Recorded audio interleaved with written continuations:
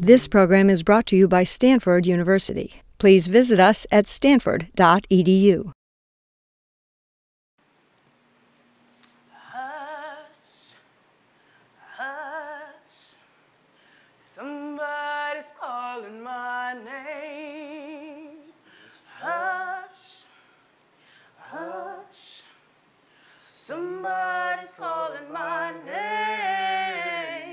Hush, hush, somebody's calling my name. Oh my Lord, what shall I do?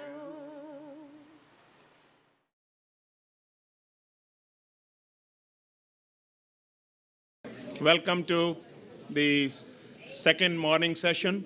We have three wonderful panelists. Yesterday morning was the domain of the two Joannes. Later in the day, we had two Jennifers. But we have Jennifer on our panel, Jennifer James. We'll follow pretty much what other chairs have done.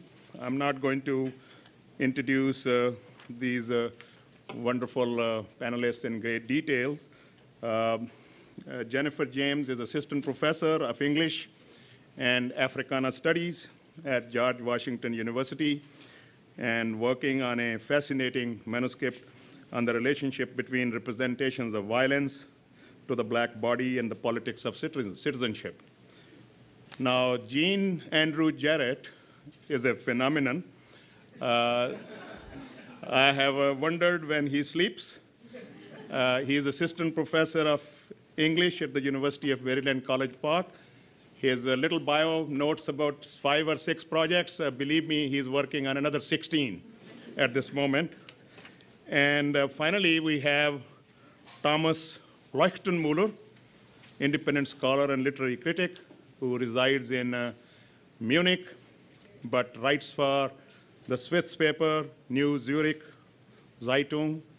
And he did his program in theater arts at Ohio University, and I'm currently teaching in the theater of Ohio University. So we have something common, and I've enjoyed hospitality in his home country many times. During Q&A, I will give preference to people that I cannot see behind these pillars. So without further ado, Jennifer James.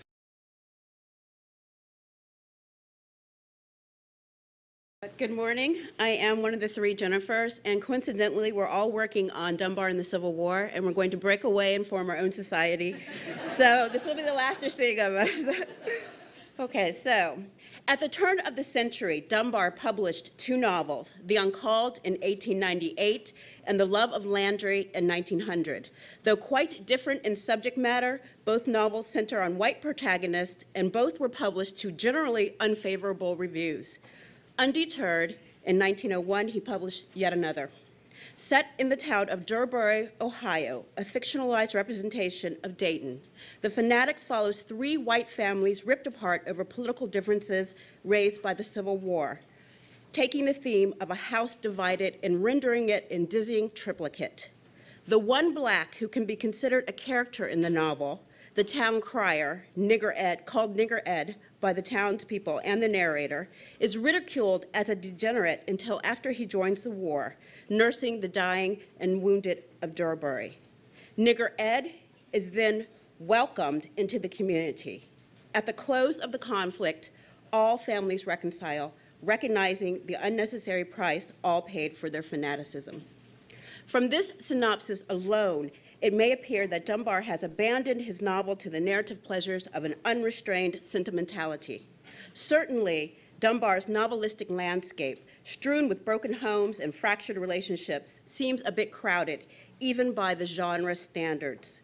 Many of the more recent assessments of the novel, written a good decade before the critical recuperation of sentimental literature in the 1980s, describe it as an inartistic work, attributing the failure of the novel to Dunbar's reliance on minstrel caricature reliance on minstrel caricature to construct Nigger Ed, and his quote-unquote anachronistic use of sentimentalism, noting that the Fanatics was written after the advent of mimetic or documentary realism in American literature. However, I will argue that a more nuanced reading of Dunbar's novel can be generated by examining it as a work that intentionally places itself in conversation with a particular genre of American sentimentalist war writing that flooded the marketplace in the decades following the war, the reconciliation narrative, produced by both Northern and Southern writers. Virtually bereft of any of the markers of realism, these narratives acted as powerful cultural counterparts to a national movement toward post-war reconciliation, promoting themes of sectional reunion and purposefully downplaying the differences, particularly those pertaining to racial matters that drove the South to secede from the North and that subsequently drove the nation to war. As a response to this genre, The Fanatics should be read as a novel arising from Dunbar's awareness that the forgetting necessary for interregional healing depended on an unspoken but definite understanding that Black political progress would be hindered in the process. Dunbar essentially agrees then with the reconciliationist interpretation of the conflict, depicting the war as a simple misunderstanding between Northerners and Southerners. He implies that when the war ended and these passions cooled, these misunderstandings were quickly cast aside so that the nation could get on with the real national business, finding ways to keep Blacks in a permanently subjugated position. Interpreted in this context, the use of anachronistic forms and figures can be interpreted as Dunbar's self-conscious assertion of a Black political and historical realism. I will suggest that within this reconceptualization of realism, both sentimentalism and minstrel characterization are made to operate allegorically. For instance, sentimentalism's romanticized endings, in which fractured bonds are quickly healed at the expense of more complex resolutions, are typically discussed as creating literary imaginaries that attempt to correct the social and political deficiencies of the real world. However, Dunbar's repetition of these endings in The Fanatics suggests that he views these tidied, hurried literary closures as paralleling a quite real and devastating political impulse in the post-war nation. Similarly, Dunbar's decision to configure Nigger Ed as a minstrel represents the way Black men's place in the white national home is secured, Dunbar suggests, by a performative dissembling, the ability to rescind any self-determining manhood earned in the military and repeat the dominant culture's narratives of the war. Critics have thus missed an important point. In Dunbar's Civil War novel, the medium is the message. Nearly immediately, in fact, the writer calls attention to a defining convention of sentimentalism, the use of melodrama. Of one discussion taking place among the white characters, the narrator offers this wry comment: "It was a strange scene for these self-contained people who thought so little of their emotions, but their fervor gave a melodramatic touch to all they did that at another time must have appeared ridiculous."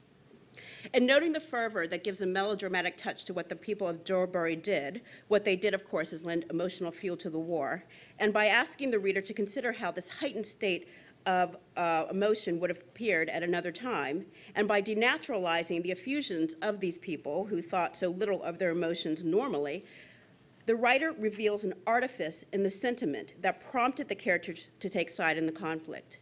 This revelation threatens to undo the artifice of Dunbar's novel itself, and ultimately the artifice of the entire Civil War. After all, the logic of 19th century literary melodrama demands polarization, finding its purpose in positing a morally instructive universe predicated on a conviction that binaries, right and wrong, good and bad, do exist, and most importantly, are actual forces in the world. One must overcome the other. No synthesis emerges from the tension created by the two. The middle, as Peter Brooks explains it, remains expressly excluded. However, the major assertion white reconciliation novels make, that the war was more of a momentary lapse in a profound political conflict, transgresses the very logic they invoke. Accordingly, Dunbar's novel suggests that melodramatic sentiment, fanaticism, is not a pedagogical tool pointing to right and wrong within a morally instructive universe. It merely appears to operate that way within a universe that is morally inert. There is neither good nor bad, nor no Union versus Confederate, no abolitionist versus slaveholder. There was only and always the excluded middle, a space that excludes, of course, Black Americans. Nigger Ed is the embodiment of this exclusion. The town drunkard, the bell ringer, Ed skirts around the narrative edges of the novel, appearing only periodically, and then as a disruptive figure, creating confusion, consternation, or laughter wherever he appears. He is a stock plantation darky, but free, urban, and living in the Midwest. Dunbar offers a description of Ed early in the novel. The servant is always curious, the Negro servant particularly so. And to the Negro, the very atmosphere of this silent house, the constrained attitude of the family were pregnant with mystery. Ed had a picturesque knack for lying, and the tale that resulted from his speculations was a fabric worthy of his weaver. Picturesque, blundering, gossipy. For writers of plantation fiction, the comic darky was, of course, a useful creation. This manner of literary containment in pre-war plantation fiction offered a much-needed relief from the incriminations and implications of miscegenation. But of equal importance, containment also reduced anxiety stemming from the very real threat of a discontented slave population that mounted hundreds of rebellions, many bloody, against the whites who oppressed them. It is no surprise, then, that during the war, popular Southern fiction attempted to diminish the threat of Black service by making African-American soldiers into Sambos. As Alice Faw has noted, Southern writers, quote, imagined Black men refusing to fight, kidnapped by Yankees, and always eager to belong to somebody, end quote. In post-war reconciliation literature, such as Thomas Dixon's The Klansman, the darky was used to paint a picture of free men as hapless and lazy watermelon eaters, unfit for the franchise. It is significant, then, that Dunbar takes this figure and makes him the sole representative of Black military service in the novel. However, Dunbar does not have Nigger Ed enlist as a soldier, but has him enter into the Army as an officer servant, and then he becomes a nurse. Before the Civil War, Frederick Douglass had predicted that Black service would certainly secure the Black man's rights. Somewhat differently, later, abolitionist Thomas Wentworth Higginson, who commanded the first African-American regiment officially raised for the Civil War, issued this progress report on his Black subordinates. They were, quote, growing more like white men, less grotesque, end quote. Yet another white soldier commented, with friends like these, right? Yet another white soldier commented, quote, put a United States uniform on his back and the chattel is a man, end quote. Documents of African-American military service abound with before and after photographs of Black soldiers attesting to this alleged racial and corporeal rehabilitation. And I have a photograph, an image of, this is the most famous, and many people have seen this image of Gordon, the contraband slave, but it's typically reproduced in isolation, but as part of this triptych of images, we see that he goes from the racial degraded slave into the reformed and rehabilitated and disciplined, I guess, Anglo model of manhood signified by the uniform. So, okay, so you can drop that image now. Thanks. Okay. Okay. So, yet when Dunbar writes, quote, a new cap and a soldier's belt had their effect on Ed, and he marched upon his riders, very stern, dignified, and erect, end quote. Ed elicits, quote, a burst of laughter, end quote. The town still refuses to recognize the Black manhood that military service has promised. Quote, the people greeted him in more serious tones, as if his association with their soldiers, light though it had been, had brought him nearer to the manhood which they still refused to recognize in him, end quote. In this passage, Dunbar exposes the profound ambivalence many Northerners had about the meaning of Black military participation. While much of Northern literature published after Blacks formally conscripted often celebrated service as the arrival of this manhood and of interracial fraternity, as Faw's further notes, much of it also attempted to, quote, sharply limit the implication, oh my goodness, by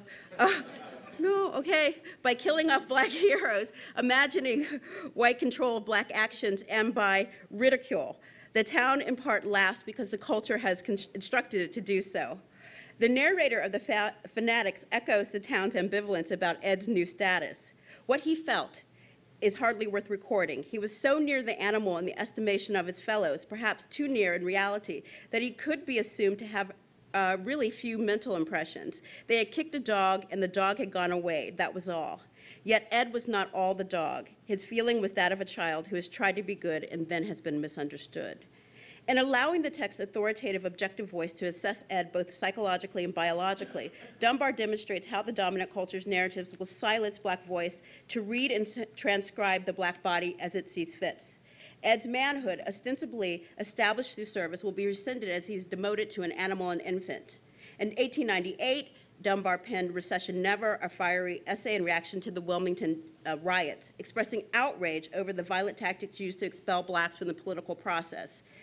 He argues that the problem is not limited to the South. Quote, the race spirit in the United States is not local but general. The new attitude may be interpreted as saying, Negroes, you may fight for us, but you may not vote for us. End quote. He continues, 30 years ago, the American people told the Negro that he was a man with a full man's powers. They deemed it that important that they did what they had done few times in the history of the country. They wrote it down in their Constitution. And now they come with the shotgun in the South and sophistry in the North to prove to him that it was all wrong, end quote.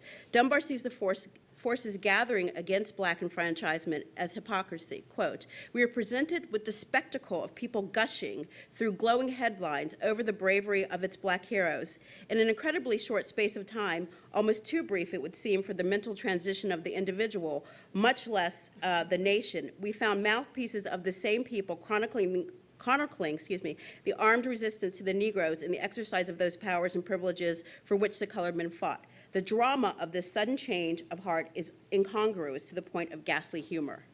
The rapid shift in feeling happened far too quickly for the gushing to have been genuine. Yet another statement Dunbar makes about the transitory nature of melodramatic sentiment and the artifice of politics shaped by that sentiment. By the time Dunbar published The Fanatics, any residual doubt he harbored about the utter failure of Black military participation to secure manhood rights had become solidified. The trick the town Durbury will need to pull off, indeed the trick the nation will need to pull off, will be to keep Ed the man in the demasculinized position Ed the nigger occupied before the war. However, Ed's new body no longer fits the older pre-war pro-slavery narratives that could sentimentalize the body in its safely bound state. This trick, then, will be a discursive one, finding an alternative discourse that will accommodate Ed's transition into post-war narratives without actually elevating his degraded status. This course Ed's future in the new nation will take is exemplified in one of the occupations that helps Ed increase his post-war fortunes, storyteller. Quote, there were, Dunbar writes, women who begged him to come in and talk about their sons who had been left on the southern field, wives who had wanted to hear over and over the last words of their loved ones, end quote. 1 minute, right? Okay. This job has been filled before, for instance, by Sam, the narrator of Mars Chan's Confederate Glory, and by Uncle Remus and Harris's The Story of the War. Post-war Southern reconciliation narratives, post-war Southern nationalist fiction did more than allow the nationalist writers to narrate Blacks as they wanted, but in a greater exercise of power, they could force Blacks to tell the same stories that they did. In The Klansman, Ben the Southerner first falls for the Northerner Elsie when she picks up a banjo and sings in Black dialect. It is not so much Elsie that mesmerizes him, but her channeling of the Southern plantation Black. No Yankee girl could play or sing these songs, he exclaims. The darky voice, called soft by Dixon, is indeed music to the ear when the grating sounds of Black political protests are muffled beneath the soothing tones of white nostalgia. Dunbar's 1903 poem, Unsung Heroes, calls for a singer to sing a song of Civil War soldiers that would, quote, make hate of race grow obsolete and cold. Within this poem, Dunbar recognizes that a different voice was needed for this role. The seer would replace the minstrels of old. Ed will not be that voice. No longer considered the town buffoon at the end of the narrative, he becomes the town mascot, petted and spoiled, very much like the dog the narrator labeled him in earlier. You belong to Durbury, a character notes. I beg your pardon? 30 seconds, okay.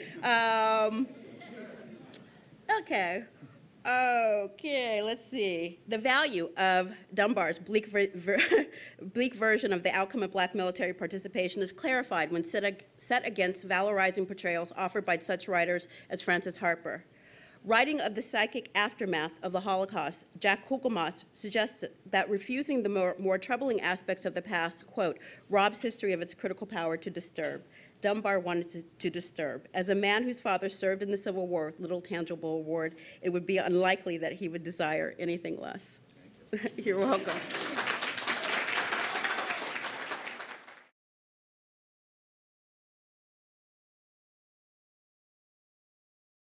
Hi. I would say good morning, but I need the time. Don't mind me. Local color and literary realism, as William Dean Howells so defined them, could not account entirely for the moral and thematic complexity of Paul Laurence Dunbar's first novel, The Uncalled. The novel traces Fred Brent's development from the mean streets of a provincial town in Ohio called Dexter to his temporary experimentation with Methodism, then to his secular enlightenment in Cincinnati.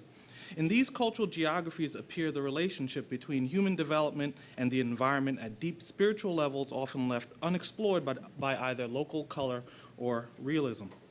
In a letter from London to his fiancée, Alice Ruth Moore, Dunbar discusses his first novel in these terms as he's writing it, quote, "My novel grows apace, though I can hardly call that a novel, which is merely the putting together of half a dozen distinct characters and letting them work out their destiny along the commonplace lines suggested by their values and environment." While echoing the prevailing realistic discourse of the commonplace, Dunbar advanced beyond this paradigm by participating in a generational shift, resisting this discourse. A year or two before Dunbar wrote The Uncalled, members of American Literary Society were recognizing this generational shift. In an interview with Howells in 1894, Stephen Crane recognized such a change in the literary pulse of the country within the last 4 months, a counterwave, a flood of the other, a reaction, in fact. Trivial, temporary perhaps, but a reaction certainly. Howells agreed. He says, "What you say is true. I've seen it coming. I suppose we shall have to wait." Here, the other implies Frank Norris, actually, considered the forefather of American literary naturalism, and above Crane and Hamlin Garland, one of the preeminent critics of Howellsian realism and its high aesthetic decorum. In this paper, I'll argue that Dunbar's novel complicates the kind of literary realism then associated with Anglo-American literature.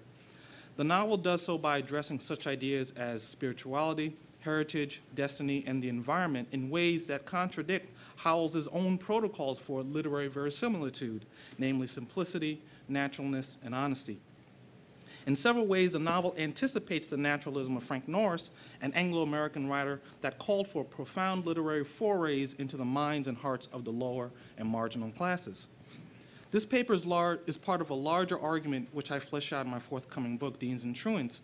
This book argues that bookstores, libraries, and higher education have perpetuated the idea that African-American literature must be authentic or written by and about black people. Promoted by de facto deans of literary schools since the late 19th century, this popular idea has long obscured the history of black authors, even some of the most canonical, who were not just interested in writing literature about their race. Such authors played truant from literary schools of racial realism by writing fiction with unconventional characters and genres. One literary exchange, so to speak, occurs between Howells and Dunbar. Elsewhere in journal articles, I've argued two things. First, Howells subscribed to the racialism of blackface minstrelsy performed by whites, which created a cultural precondition for minstrel realism in African-American literature. Minstrel realism is a term I use to define a postbellum phenomenon in which audiences regarded the romance and sentimentality of black minstrelsy, which is different from blackface minstrelsy, because black minstrelsy was performed by blacks, as racially authentic and realistic. Secondly, Dunbar, an admitted racial uplift ideologue, resisted minstrel representations of the folk in The Uncalled, not only by avoiding such minstrel characterizations, but also by incorporating class and regional markers of realism. In this paper, I extend this reading. In my continuing reluctance to view The Uncalled as a novel simply without black characters, I suggest that we should interpret the novel in paradigmatic terms that extend beyond the racial identity of characters. We must think about how The Uncalled, as Shelley Fishkin puts elsewhere about similar literature, transgresses or violates the norms of genre, which here comprise certain historically relative principles of literary form, style, or intention. For me, the genre transgressed is not only minstrel realism mentioned before, but literary realism as well, in the traditional sense of the term. I want to make a case that Dunbar was a naturalist. He adopted or adapted literary naturalism to convey human difference and a profoundly spiritual story. But he was a special kind of naturalist writer. Indeed, unlike Frank Norris's version of literary naturalism, The Uncalled revises the conventional masculinist plot of decline.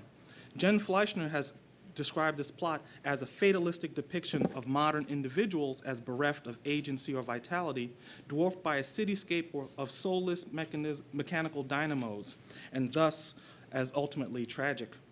By contrast, Dunbar's novel illustrates the importance of individual will to overcoming environmental forces, even within the city. It shows how Fred Brent could ultimately embrace modern civilization, not in spite of, but ultimately because of a respect for women in his life. At the turn of the 20th century, women had come to symbolize in life and literature the strained relationship between men and modernity. It has been shown in recent scholarship.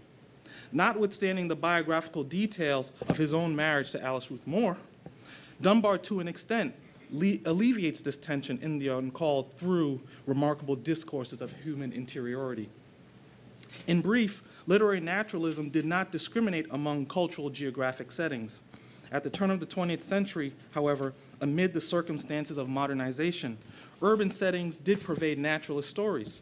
Within these stories, literary characters confront the demise of individualism in the face of hereditary and environmental determinism.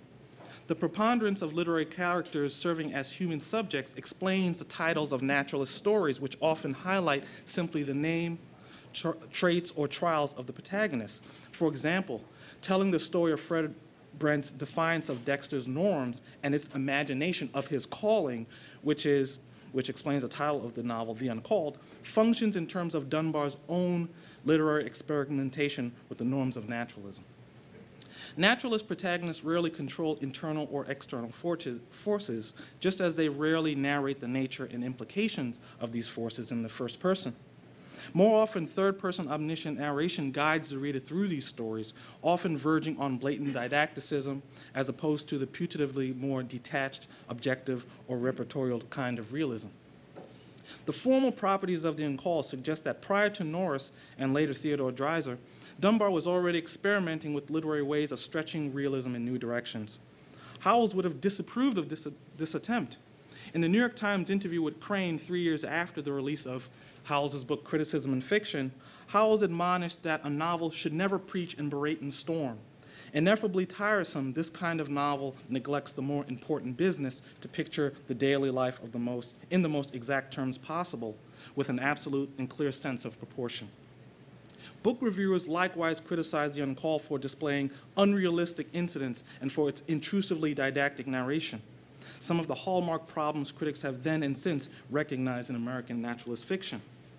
These critics tended to reiterate Howells' guidelines for realist writing: drama, economic characterization, sparing prose, and streamlined exposition. They also questioned the overly philosophical nature of the novel's portrayal of spirituality, heritage, destiny, and the environment. But these are the very parameters Dunbar needed to tell the story of Fred Brent. In a letter to Alice Ruth Moore, Dunbar revealed that he was not opposed to literary philosophizing, and I quote, "I believe that a story is a story and try to make my characters real-life people, but I also believe that characters in fiction should be what men and women are in real life, the embodiment of a principle or an idea." By balancing local color, literary realism, and naturalist principles, The Uncalled examines with considerable depth Fred's rise from the mean streets, as it were. Fred's individualistic grappling with determinism constitutes the kind of naturalist story that Howells attributed to Stephen Crane and Norris upon their deaths in 1900 and 1902. Speaking of Crane's Maggie, a Girl of the Streets, and Norris's McTeague, Howells once praised the two men in much the same way that a sympathetic snob would, for becoming second-generation realists, in his words, who explored the tragically squalid and the grotesquely shabby streets of the modern city and the half-savage life existing there. But what about Dunbar? Indeed, Dunbar's novel describes in vivid detail Fred's ascent from Dexter's mean streets. The book also tracks the young man's encounter with desolation in Cincinnati upon fleeing his hometown. While searching for a boarding house in the city, Fred observes drunken adults and impoverished children lining the streets.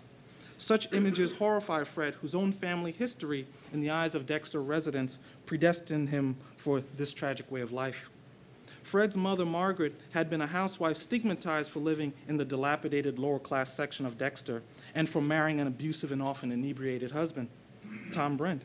As an adolescent, Fred has suffered through the divorce of his parents, the death of his mother, and the flight of his father. In Cincinnati, Fred thus seems on the verge of becoming like his unenviable father. Indeed, Fred muses in the novel, quote, "Is it fate, God, or the devil that pursues me so?" Dexter has equated Fred's inheritance of familial blood with the inheritance of shameful parental morals and values.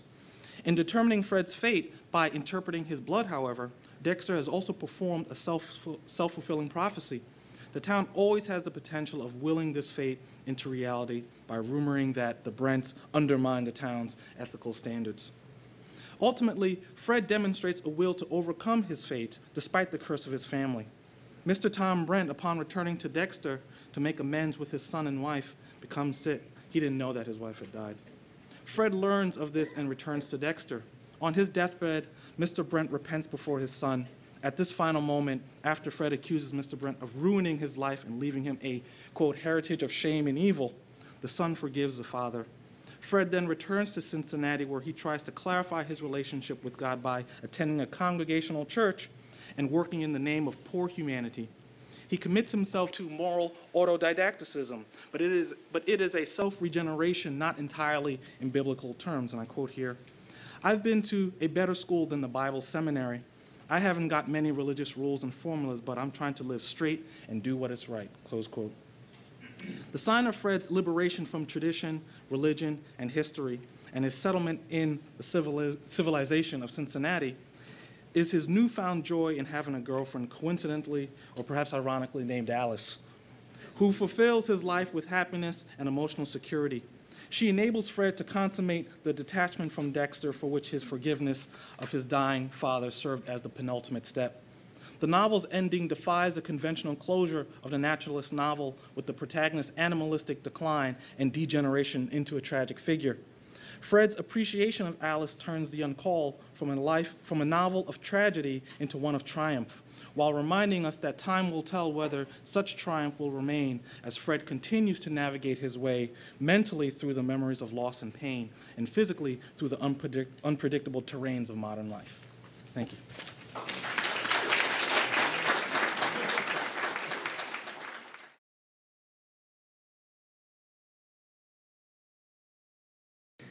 Good morning. Good morning. I'm very thankful and honored and proud to be here at this conference on Paul Laurence Dunbar. Paul Laurence Dunbar is mainly known, as you know, as a poet, and scholarship has practically neglected the importance of the author as a playwright. But this is no surprise, since Dunbar's most elaborated known play, Herrick, had been located by Herbert Woodward Martin as late as 1993, before it was published in 2002. It is the intention of this paper to show the historical theatrical context of the drama and to examine very briefly relevant aspects concerning content, form, and the writer's life.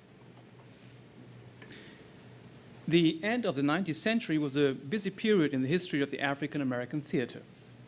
This is valid especially for the scene's heart, New York. Take the year 1898, for instance. This was a point in time that a trip to Coontown opened at the Third Avenue Theater. Coontown was the first show that was exclusively organized, written, produced, and managed by blacks. Apart from that, it is considered the first completely non-minstrel and the first musical show with an overall plot that carries the cast of characters from beginning to end. 1898 was also the year when another group of talented black Americans presented the short musical play Clorinda, The Origin of the Cakewalk, at the Casino Roof Garden. The music was composed by Will Marion Cook, and the star was Ernest Hogan, a well-known black comedian. Finally, 1898 was a year in which an artist who provided the lyrics for Clorinda, wrote a piece that was never produced. I'm talking about Paul Laurence Dunbar and his drama Herrick. In a term when the black musical show, whose period lasted from about 1890 to 1916, celebrated tremendous success and made new names famous, among them the comedians Williams and Walker, a man in his mid-20s from Dayton, Ohio, had already demonstrated that he was an outstanding writer. And Dunbar was up to something new. A serious play in standard English, based loosely on the life of poet Robert Herrick, as Martin M. Primo note. What is the drama Herrick about? Dunbar called it an imaginative comedy in 3 acts and actually wrote it in the form and style of an 18th century English comedy of manner. He puts Bob Herrick's efforts to woo the lady Cynthia into the center. Complications arise since Cynthia's father, Sir Peter Temple, and well-off suitors conspire against Herrick. Cynthia's aunt Lucinda believes that Herrick loves her. The hero must fight against 2 robbers, and Cynthia herself is somehow reluctant. After Herrick has proven that he's not only a man of words, but a man of courage, bravery, and action, there's a happy end which discloses the flaws, bad intentions, and steps of the protagonist's opponents. The piece mainly takes place in the hall of Sir Peter Temple's house in Devonshire. Another important site is a lonely road with a forest bordering on it. Many details, like the coach used, indicate the time, the 18th century. Well, what's striking? What's striking is, first of all, the language that differs much from Dunbar's plantation scenes and angry protest poems. Being aware of his strength, the author is smart enough not only to choose a poet as his title hero, but also to create moments in which Herrick's fine lines rarely appear too artificial. Of importance is the poem To Cynthia, which ends with the words, quote, "Thou art my life, my love, my heart, the very eyes of me, and has command of every part to live and die for thee," unquote. From other unnamed verses, I quote the beginning. "How smilingly the sun looks on the earth. Methinks he's glad that Cynthia lives, glad with the gladness that I feel when here alone I do unbear my brow and know the joy that she doth breathe the same perfumed air, which laves my brow with its caressing touch. Ah, Cynthia, 'tis thy breath perfumes the air," unquote. The words, you see, are sweet but never mawkish.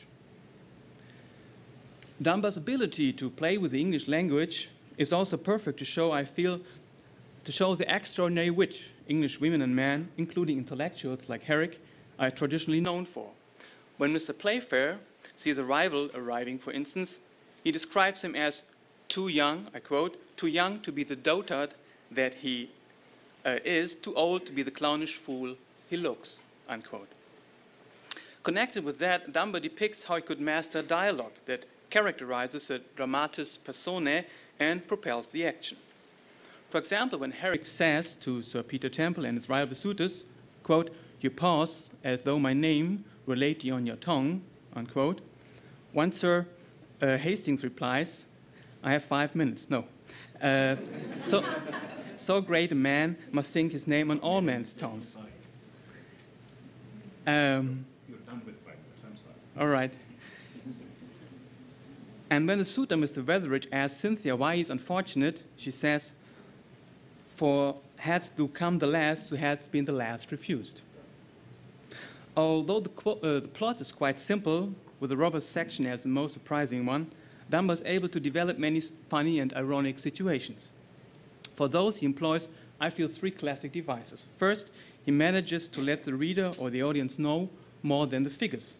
Apart from the easiest way to do this, to have them speak aside, he makes sure that we see through the characters' misunderstandings. Thus, it can be that Herrick believes Lucinda knows his secret, which is that Cynthia and he are more or less already a couple. Whereas we, the readers, know that she's referring to something else, which is that Lucinda thinks Herrick is in love with her, Lucinda. Another misunderstanding concerns Sir Peter's assumption that the masked robbers, who, as he says, come at last, are his co-conspirators, whereas we are aware of the fact that they are really robbers. A further means to create funny moments is a combination of exaggeration and varied repetition. The most effective examples of this we find in Act 2 when Cynthia says, quote, "The chair doth hurt my back," followed by the stage directions, "They all," that means chiefly the suitors, "spring to set the chair aright." Shortly after this, the lady apparently drops her skein of silk and, quote, "They get down to search for it," unquote. In addition, after Cynthia complains, "The frame's not setting right, I cannot work this way," we read, "They spring to set it right." Finally, I think one might laugh at the behavior of people that stands in sharp contrast to the obvious situation. One example of this concerns the seconds following the fight with the robbers, when one of the criminals concedes that he belongs to the notorious gang of Dick Turpins, upon which Cynthia is shocked. She says, "Turpin, ugh." Or ugh, I don't know how to pronounce. But Cynthia reacts by saying, "How very romantic," unquote, unquote. The play Herrick is remarkable, I feel, for two other reasons. First, it was unusual for a black intellectual of the time to create a dramatic work that does not cover black subjects and black people. Second, it is a source for Dunbar's ideas and ideals with regard to being a poet. Minor characters transport typical prejudices. Playfair, for instance, believed that poets have moods, you know, unquote. And Sir Hastings utters on Herrick, "The hero of our idle hours," I quote, "who twangs his lute in ladies' bowers. His only pride is to be strong, his only strength lies in a song," unquote. Herrick, however, verifies that he is a multi-leveled modern personality, like Dunbar. He admits some vulnerability. He says, "Poets have not hearts nor heads too strong," unquote. But as a matter of fact, he is a successful fighter and he's clever. For example, in order to avoid the drunkenness his rival suitors have in mind for him, Herrick, I quote the stage directions, quickly pours his wine upon the floor, unquote. The hero is what Dunbar can be viewed, a poet of his people. Thus, the subtitle, as you know, of Benjamin Brawley's biography, not an unworldly individual.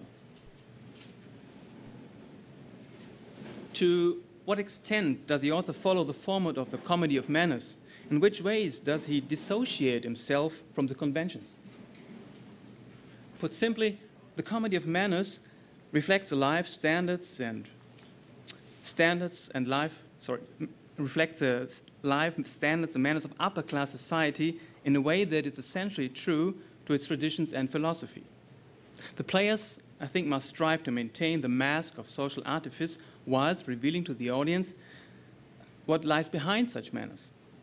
The genre is primarily marked by a flamboyant display of witty, blunt sexual dialogue, boudoir intrigues, sensual innuendos, rakish behavior, and one-dimensional characters often caricatured by their name. To be short, Dunbar harmonizes with the format in many respects, for example, by calling a gentleman who behaves fair Mr. Playfair. On the other hand, the disputes are reserved, and you can feel how the writer intends to be realistic by ignoring patterns of the model. There are no prologues and epilogues, and at the beginning or at the end, there are no special sections such as poetry, which might be delivered in a hilarious fashion. Yet, Herrick's last few lines rhyme. Besides, there's no indication that highly graceful, elegant ways of movement are encouraged. And gesticulation, as well as an entire array of facial grimacing, winking and smiling, are not significant.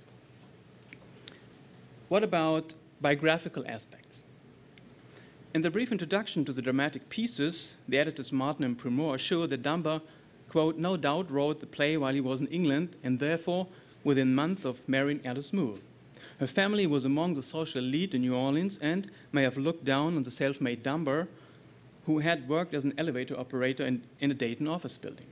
The real Robert Herrick was not to the manner born either, and achievement through hard work was for Dunbar kind of personal theme."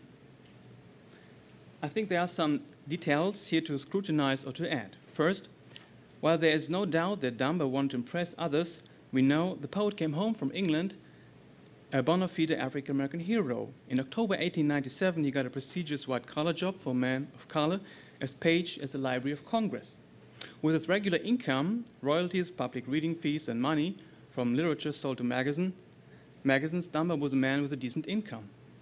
Furthermore, it was the writer's mother, Matilda, who objected to the marriage, since she feared for economic well-being and selfishly protected her source of income. Plus, Alice and Paul were totally determined to get married and did finally so in secret, but without fairy tale underpinnings. They eloped because of Alice's distrust of Paul, her fear that he was not truly committed to her. She fretted constantly that he would desert her and marry someone else. Both believed and hoped marriage would change him who, as letters unveil, had raped her, with the consequence that she had sustained internal injuries requiring months of recuperations. Things Dunbar might have had in mind, I think, could embrace his intention to show that a poet like Herrick and he himself, who are said to enjoy drinks, indeed are no drunkards, and his plan to display that a quite intensive premarital relationship, like Herrick's and Cynthia's, as well as Alice's and his, which Dunbar made known, are nothing reprehensible and still may or just lead to happiness. The other aspect to have a look at affects the authentic Robert Herrick, who lived from 1591 to 1674. As a matter of fact, he was born as the son of a prosperous goldsmith, yet his father committed suicide, and the artist was repeatedly reduced to great straits. Among his many poems, we find four that he not only wrote on a Julia, but explicitly called to Julia, as fictional Herrick produced a poem to Cynthia, as I said. However, there are no great similarities, except one section. The historical Herrick writes, quote, "Permit me, Julia, now to go away, or by thy love decree me here to stay. If thou wilt say that I shall live with thee, here shall my endless tabernacle be. If not, as banished I will live alone." Unquote. And Dunbar formulates, "Bid that heart stay, and it will stay, to honor thy decree. Or bid it languish quite away, and it shall do so for thee." In this connection, it is, unquote, not relevant that the real Herrick remained unmarried and habitually congratulated himself on his freedom from the yoke matrimonial, often imagined a lover. But what is important and sets him apart from Dunbar's invention are the frequent references to very specific parts of the female body, to be found in poems like "Upon Julia's Breasts" and "Upon the Nipples of Julia's Breast." Let me end with suggestions for future research. An investigation of Herrick could include analysis of the drama fragments "The Gambler's Wife," written as early as 1890, and the undated "The Island of Tanawana." The Gambler's Wife is about a family whose fortune depends upon chance. The island of Tanawana, set far away, is considered centered around the themes of wealth and interracial romance. In short, Dunbar, the dramatist, has yet to be discovered. We are still at the beginning. Thanks for listening.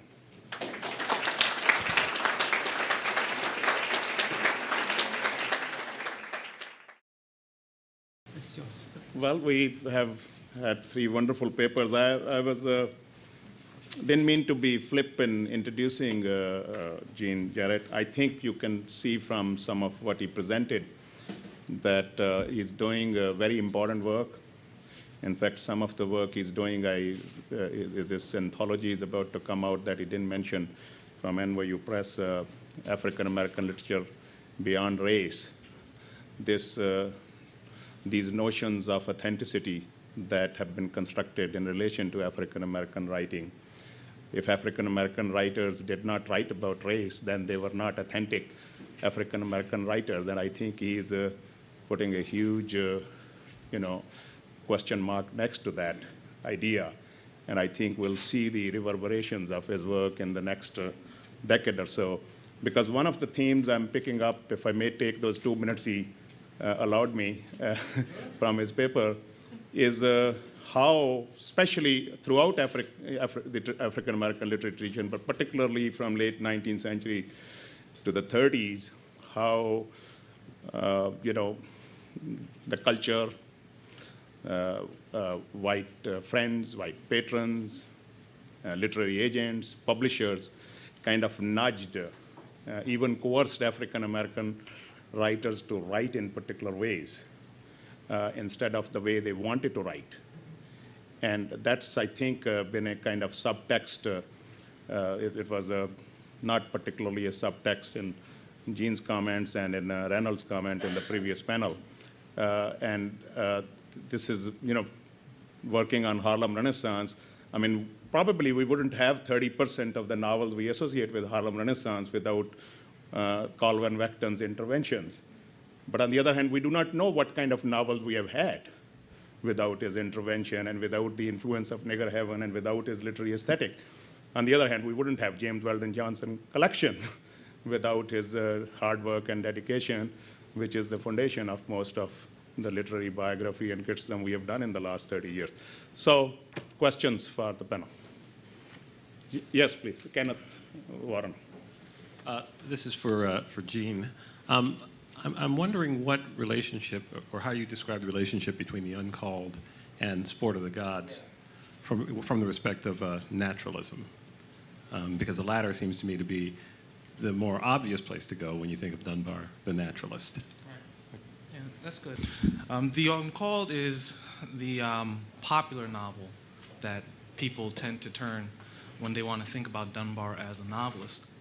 And indeed, it's justifiable because it's a very important work in terms of African American literary history, but in the process, we kind of forget that Dunbar published 3 other novels before then, and that some of the experimentations performed in The Sport of the Gods actually appeared or were practiced in the earliest novels. Now, I want to talk about The Sport of the Gods not only in terms of, let's say, the paradigm of naturalism and the Uncalled, but you can also link it to his discussions of the tenderloin or the denizens that you often see in his essays. Because within these essays, you see his discussions of the cityscape, of African Americans within these spaces, and potentially the corruption of the city within the quote-unquote African American soul. And so, in many respects, the Uncalled kind of works with that paradigm where it says that the country is good and the city is bad. But at the same time, he kind of undermines that because he does point to the levels of hypocrisy and contradictions at work within the city of Dexter. And at the same time, he talks about, to a certain extent, the redemption of Fred within the city, despite that landscape. And I would say that in many respects, in The Sport of the Gods, with the movement from the south to the north, as if you look at it as a kind of migration novel, that there are these kinds of discussions of what happens to African Americans when they're in the urban environment. And this is definitely a kind of theme that persists not only within the Uncalled and through, not in the Uncalled, but in The Sport of the Gods, but also in his short stories.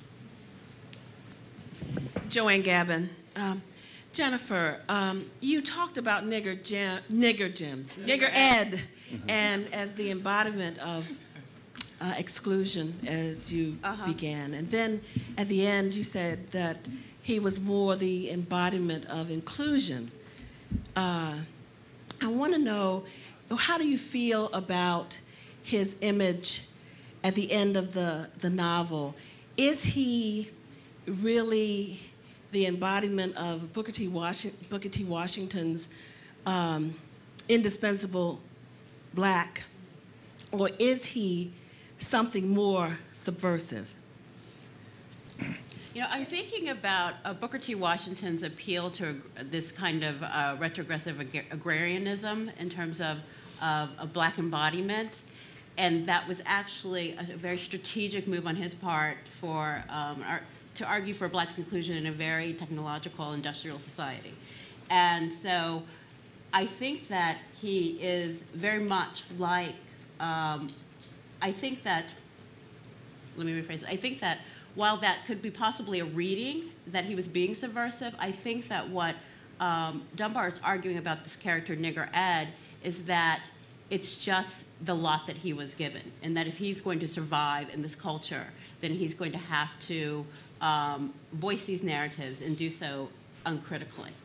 And so I don't think it has that subversive element that, say, Booker T. Washington himself might have had. So, does that answer? This is for Thomas. You said they were just beginning to focus on Dunbar as dramatist at the end of your paper. Can you expound on that a little bit? Whether I do research on him. I mean, as a matter of fact, the play I covered in my talk was published just a few years ago in the book that you can buy over there. Not by me, in his own voice. And the point is that until recently, they simply, or the academic people, were not able to find out something on a play that was done by him because there was no material. Especially with regard to Herrick, it was originally sent by Dunbar to an actor. The actor thought about producing it, finally said no, and there was no reason given. And later on, after Dunbar's death, it was sent to his former wife, and she sent it to an editor of a magazine, and then Herbert Woodward Martin detected it there in 1993. So, as a matter of fact, as far as I know, there's actually no paper ever written on Herrick except the 3 pages of introduction in this book. So, in terms of his dramatic work, in the sense of plays, we're not talking about musicals and stuff like this. There's nothing that people could do research on. There's another play that has not been found yet, another full-length play, and there are 2 fragments, as I mentioned. So in this regard, Dunbar is another Dunbar. So we have to, and everybody is invited to find out more. What is the name of that play? The other one? Yeah. I just have his. I can give you it in a second. I think I actually bought that book, so it's called Winter Roses. Okay. If you find it, let me know. Yes, please. Can I just ask you, since you brought in the question of biography, I think we should be very careful, and I don't know how you feel about this, but the idea that we're accepting, yeah, he raped her. I mean, it's very complicated in the letters. Clearly, he was not a great husband, and some very bad things happened, but, you know, even date rape, there's often 2 narratives.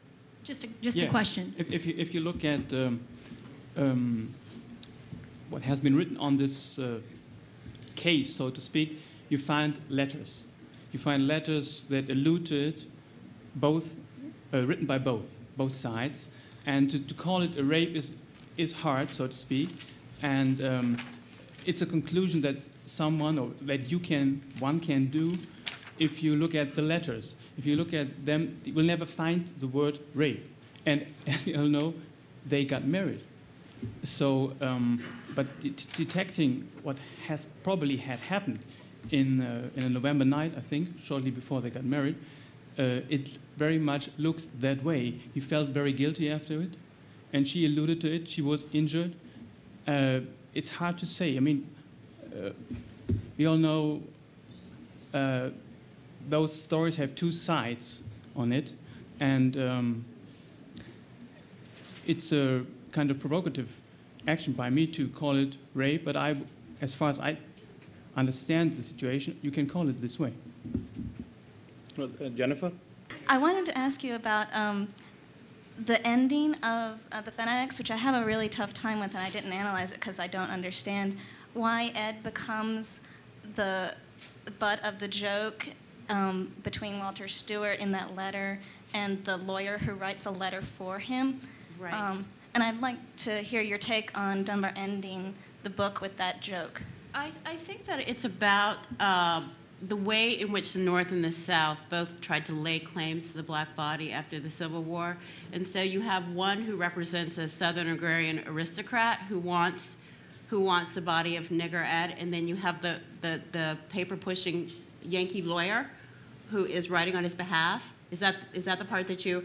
And so I think that he's reinforcing the necessity of African Americans of the nation, even as they're being excluded from real political participation. And so I think that that is what this tug of war between the North and South, I think that's what it embodies. Jim Smethurst from UMass. This is also for Jennifer. I, was struck by, thinking about, your paper, and do you think that this might be the sort of the tail end of a kind of reconciliation narrative? Like, it seemed like with what you might call a reconciliation narrative, there were sort of two competing ones out there. One which would have been basically reconciliation between white and Southerners and Northerners that essentially leave African Americans out of it or in a sort of subordinate position. But there's another one that you could see in the writings of people like Albury Whitman, or actually Douglass's third autobiography, where he actually goes back and visits a dying Thomas Auld, and there's a kind of reconciliation. Or even when they listed colored soldiers, but it's a kind of reconciliation which involves African Americans as a sort of equal part in this reconciliation, and they're, everyone gets together, but there's a recognition of African Americans as citizens, and that this might be, but this is written, in the 80s and 90s, but by the time you get to the Fanatics, maybe this is a kind of revision and commentary about where the country is at that moment, is, that kind, maybe the older kind of black reconciliation narrative is not really viable anymore, and this is sort of some kind of ironic commentary on it, just like, say, maybe Robert Gould Shaw is, or the second Douglass poem is a kind of ironic comment on Reconstruction. I mean, do you think that Absolutely. that's possible? And I would add to that Elizabeth Keckley's 1868 autobiography, right, perhaps ghostwritten, right, in behind the scenes about her life in the White House. And Iola Leroy, I read as a reconciliation narrative. Frances Harper took Henry Grady to task in her speeches, and she also refutes him in a fictionalized form within Iola Leroy. She puts his words in the mouth of, I think it's Dr. Latrobe or Gresham, I can't remember which one, and then that gets refuted. And so she really had a difficult time with understanding how the North and the South were coming together at the exclusion of African Americans. And her idea was that if, as she says in the novel, if a real reconciliation is going to take place, that the nation must, quote unquote, clasp hands with the Negro. And so she tries to displace the white reconciliation narrative with a notion of black and white reconciliation that is first predicated on black reconciliation of the black family, right, scattered apart. And so she reinvests reconciliation with a new meaning. And so yes, I mean, that's a long way of saying that I do believe that, that Dunbar was himself trying to overwrite those kinds of narratives of black reconciliation as well. It's not possible. Nigger Ed has no black community in this novel. He ends as attached to the white domesticity. And so I completely agree with you. Yeah, I just want to raise the question of Dunbar and his white texts. Because the play, the lesser-known novels, with the exception of one character, have been read by a particular body of criticism, both black and white, in a pretty essentialist kind of way. And I wonder if you are sort of at the beginning of this rethinking of what all these white texts that Dunbar has written really mean, and that his inability to get sort of read outside of the text that people wanted to see has disabled us in a lot of ways that we really are just beginning to unravel. So, and I haven't seen your book, Jean, so I don't know how I might draw on something you say there to address this question. But I just want everybody perhaps to address this question of the Dunbar and the white texts. Well, can I just say that I think that the Fanatics is a very black text, and I say that even though Nigger Ed occupies very few pages, and it is a black perspective on the Civil War, and so that makes, to me, a black text. And so I think that what the obscurity, the fanatics, is due to particular kinds of paradigms, of course, for understanding what Black writing is, and of course, involving Black characters would be the main, but also, and one of my arguments in my book is that we don't think of a tradition of African-American war writing, period. We don't think of it as a genre within our larger genre. We don't think of there being a sub-canon within our larger canon, perhaps a few Vietnam texts, but we don't think about it, but there's this long tradition, and this belongs in it. And so I think shifting the paradigm is very, very important, and thinking about what it means, what a Black text means, what the very meaning of it is. And so. Yeah, the way I look at it is, I think by looking at these texts, you get to realize the degree to which African-American writers, as they were identified, were creative and sophisticated and complex. And when I take a longer historical view, I tend to see patterns. So for example, there's a wonderful essay by Mae Henderson on James Baldwin, and she talks about the expatriate novels of the 1950s. And by expatriate, that doesn't just mean novels by Black people who were expatriates or living abroad, but she looks at the ways in which, in a sense, these novels are expatriating from certain conventions, aesthetic conventions that had been assigned to African-American literature. And so she uses that as a paradigm to recuperate interest in people such as Frank Yerby or James Baldwin or William Denby, Richard Wright. I mean, a whole series of texts that, if you viewed them in isolation, they might seem as aberrations or anomalies within a career, but together they might form a particular pattern. So if you use that as a larger paradigm of the 1950s, and you think about Paul Laurence Dunbar, he wasn't an expatriate when he went to London, but you have to think about the ways in which that space functioned as a way of him thinking about new creative ways of talking about humanity. And it's through this kind of paradigm that you're forced to look at his letters. And in those letters, you can see there's one letter where he said that he felt so liberated from racism that he felt white. And now, just within that statement, you have to think about, well, what is the value that he is imbuing within whiteness? What is the larger discursive circumstances under which he's making that statement?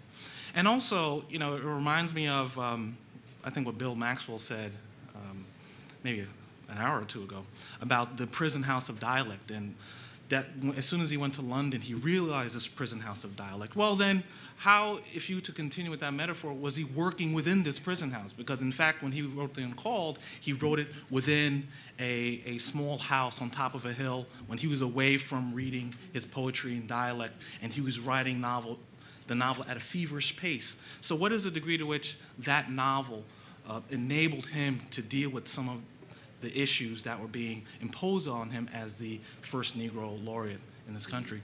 And so by looking at The Uncalled as a first step, at least for Dunbar, for example, in terms of his fiction, in thinking about these issues, aside from the fact that the majority of his poetry and majors and minors is in formal English, not even in Black dialect, you can see that he was thinking about what it meant to be an African-American writer, to such an extent that he was thinking about publishing The Uncalled anonymously. In Lippincotts, it got published twice, once in Lippincotts and then by Dodd Mead and Company. In Lippincotts, he wanted to publish it anonymously. And that dovetails with something that I've talked about elsewhere about the whole tradition of African-American authors, canonical authors, writing under pseudonyms in the 19th and 20th century as a way of kind of transgressing these lines of genre, which is something I said at the beginning of the paper. And so once you look at The Uncalled in this way, then you find that it's at the heart of a nexus of a whole series of issues that makes you think about Dunbar in a different way. Mm-hmm.